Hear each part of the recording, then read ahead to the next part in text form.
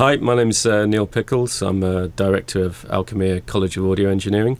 I also run a freelance audio engineering business called Reveal Sound, which primarily does mastering. Yeah, well, my approach is fundamentally to, if I haven't recorded the track myself, is to listen through to the multi-track first and try and identify the key melodic elements and what the song's actually about, which things are the important hooks and things like that. You do then do a rough level and balance pan. So I've got the track sort of laid out in front of me. Then I kind of think about how I'm going to approach dealing with that. Primarily I use plugins for mixing with a smattering of high quality outboard on things like the mix bus and the drum bus. And if something's been very badly recorded, sometimes I like to route it through some outboard to get valve harmonic distortion, things like that. But primarily I like to use plugins because it's quick, it's instantly recordable, it's accessible, and the sound quality is very good. But the reason why I personally purchased my own card is, having used them in the college, you know, for the mastering lectures, it was very good. I can't possibly have every single classic, mastering compressor.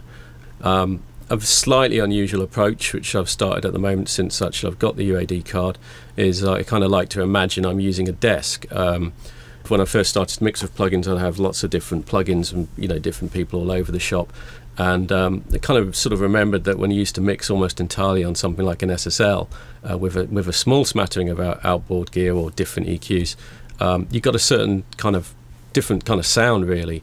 So I've started to kind of do that again, and I've found the UAD plugins to be very good for this. The new SSL E-series channel strip, for example. If I've got a sort of punchy pop song I'd like to work on, I'll literally put one of those on every single channel, and I find you get a sort of really coherent sound and a much more sort of desk-like sound from doing that, which is kind of interesting. The real SSL was known for its focus in the mid-range, and of course the plug-in emulation does that too, so that's what I'd lean towards. And obviously a Neve can be smoother. With the UAD range, I can do things like, if I want to set up an API desk, I effectively can. I can use the API EQs, I can use the graphic on the kick drum, which is kind of cool. Recently it's quite interesting, I got into a bit of a rut using the same reverbs all the time. I think getting the UAD card's been pretty cool. It's just opened up some really high quality processors to me, like the Lexicon 224 and the Plate, which I've found to be really impressive. At the college, luckily we've got all of the plugins on most of the systems. We just introduced UAD cards to our main SSL room and our Duality and our G-series room and the workstations, and it's just really great to be able to access what are basically, I'd say, the best emulations of those kind of real outboard items. I discovered recently, for example, this Little Labs is available in UAD, and that seems to be pretty unique to the UAD platform. And I was told about that by a friend of mine called Alan Hopkinson, who mixes Tool front of house, and they've got a tremendous thunderous bass, and he basically used a real Little Labs to analog line up the DI and the mics on the on the bass. And I've kind of been looking for that, really, because sometimes you have a bass guitar that's been recorded, DI'd and amped, but of course there's a slight time delay. But even when you align the time, sometimes the phase doesn't seem to tighten up. So that's kind of an exclusive plugin as far as I can tell, and it's been really great to be able to get hold of that. I've got most of the access to most of the original units, so I'm in a fortunate position that I share my room with a guy called Marcel van Limbeck, who's collects outboard basically. And yeah, I'd say they are the best emulations of the real units. I still like using the real units. There's a sort of visceral thing to using them, but there's also time costs, maintenance costs. One of my units currently, for example, is away on maintenance because the valves have gone. You just don't get that with a plug-in. And also in this day and age, people want stuff turned around. They want to make tweaks so quickly. So I tend to try and keep largely in the box with the UADs, because I believe they're the best emulations available of the outboard that I like. And I still like to use a smattering of outboard across key things like drum buses, mix buses, specific items, but then use stuff like the UAD for the bulk of the heavy lifting, really. I think I do have a number of favourite plugins, and there's other plugins I'm looking forward to explore.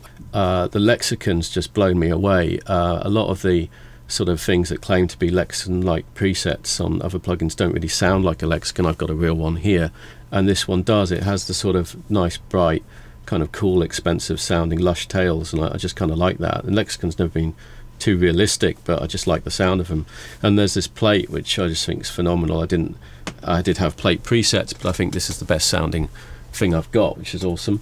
The little labs I've mentioned, and this Trident, I've just been blown away by the Trident. It's a little bit less conventional, a bit less obvious than the SSLs I've mentioned, you know, but it's just such a good fun EQ. I've done an entire mix pretty much on nothing but Trident channels, trying to imagine I'm on a Trident desk, which is kind of cool, and it got a great sound.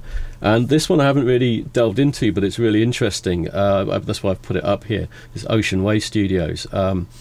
It's kind of you know, okay, we've heard about convolution and things before, but it was just really interesting what they're looking at here. I think this could be the beginning, you know, of a new kind of plugin. I think you need the best tools. That's one thing. They're not all plugins are created equal. I do think it's good to have the best of available equipment, but there's other advice non-related to equipment, such as don't sell yourself short. You know, a lot of people, once they finish, say, a college such as Alchemea, where I teach, they're too keen to offer themselves absolutely for free, and you know, they have a value. And you've got to try and get something from a band if you're going to produce or record them. If you don't have anything, even if it's an exchange of services, you know, someone plays really cool guitar on your songs, it shows respect to you and your skills. If you don't get that, then you know, I'm afraid that it's going to be a very one-way street, and you're going to get taken advantage of. So you know, if you do something for free, in inverted commas, make sure that you are getting something from it, whether it be training from the guy or person that you're assisting, or if it's working for a band to try and hone your skills, that the band are giving you something back in return. Whether that's money or an exchange of services, doesn't matter. It just shows that there's there is an acceptance of your value. If there's no return, then they don't value you, and you're going to have a bad time. I think even experienced engineers will often say the jobs they did as a favour or for less money than they'd normally charge invariably turn into the biggest ball aches, basically. You know, yeah, you've got to have the good gear, but I think you've also got to respect yourself and your skills and where you're at, basically.